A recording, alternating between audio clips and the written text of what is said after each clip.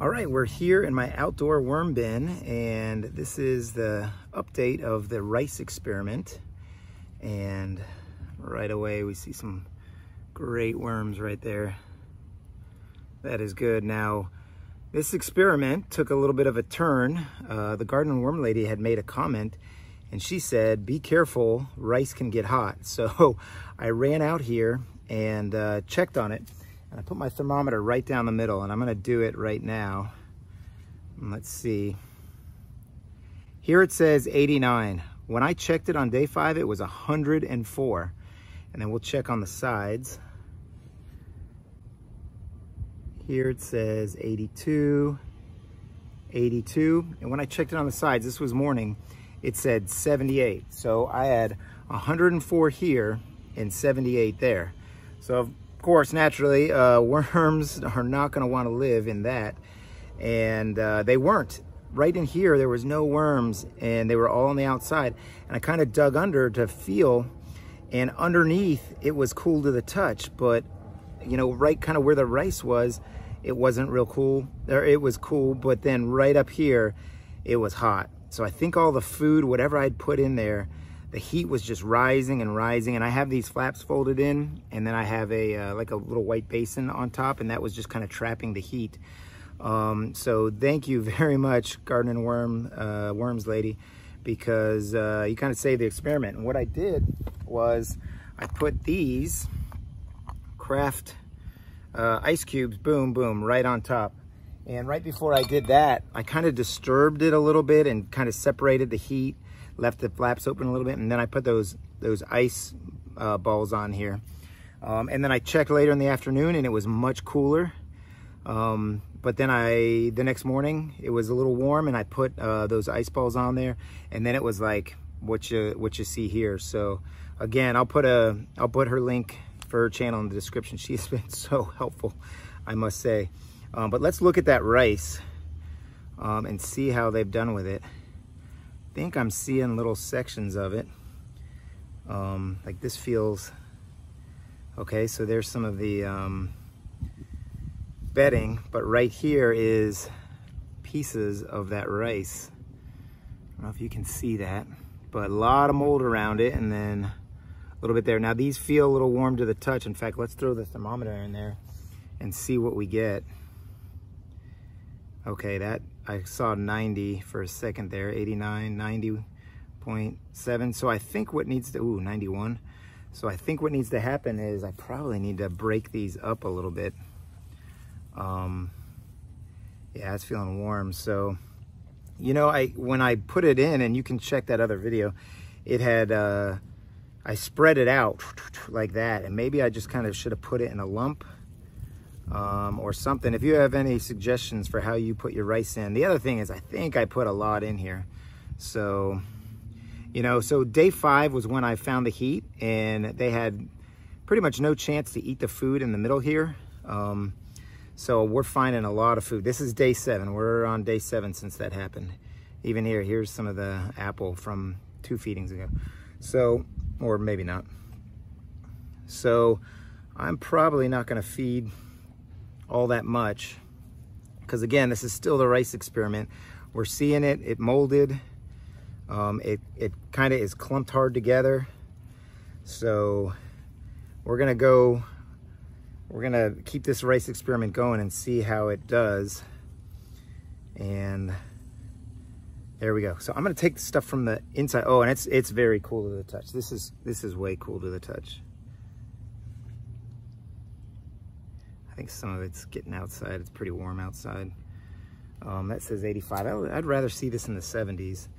But I guess from my hand being in the warm and then feeling the outside, here again, more rice, more chunks of rice. So we may skip a feeding just to try and let them get through this. I don't know. I'll decide as I go. But let's update those mango seeds. So here was the one that I thought was from our original one, and it's not. This is kind of an old one, but here is the one that we've been updating. It was 46 days last time. Ooh, inside there are worms for sure, right in there.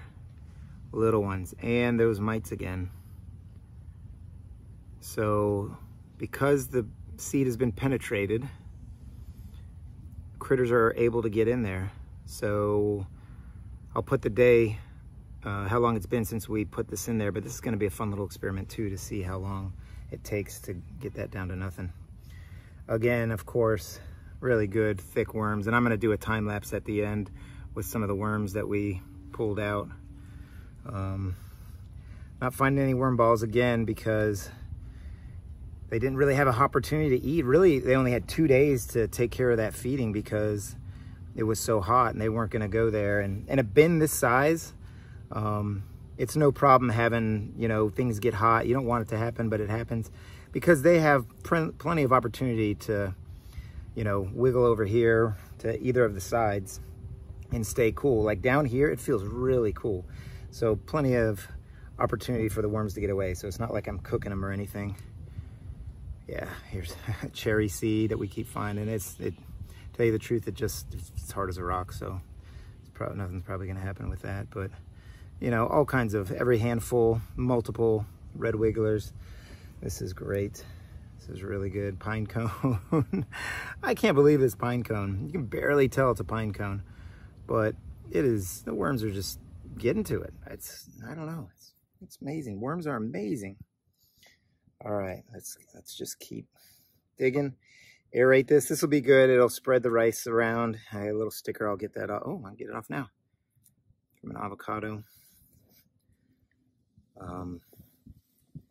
Yeah, this is such a good bin. I can do so many different experiments in here and no worries at all.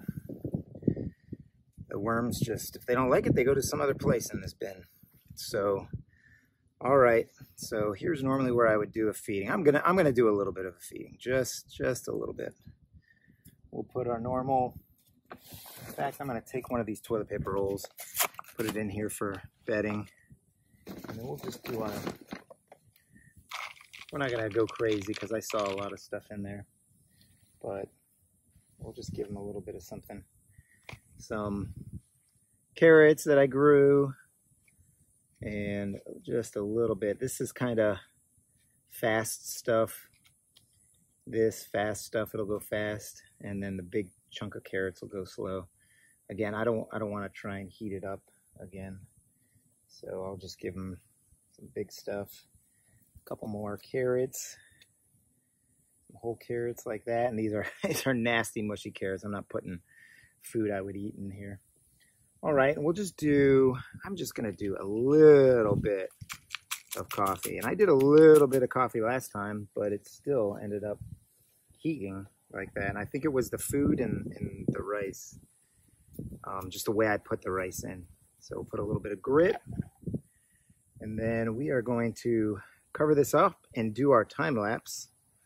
If you like what you're seeing and you want to follow along, you can subscribe. I've got 3 playlists, one for each of my worm bins, and you hit the bell, you'll know when I do a new video, but that's a good place to kind of track them from start to finish castings. So I think we're in good shape here, and this should be a fun little time lapse for us to watch. All right. They're in here, and here we go.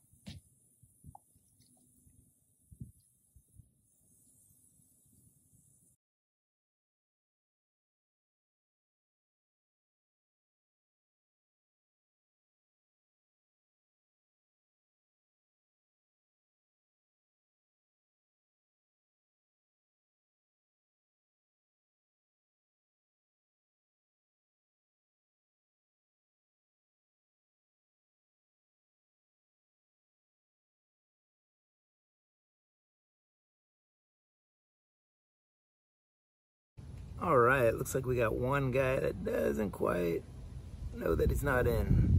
There we go, and we'll give him a little cover up too. All right, so that does it for this update and tiny feeding of my outdoor worm bin. I hope everybody's having a great day, and happy vermicomposting, everybody. Take care now.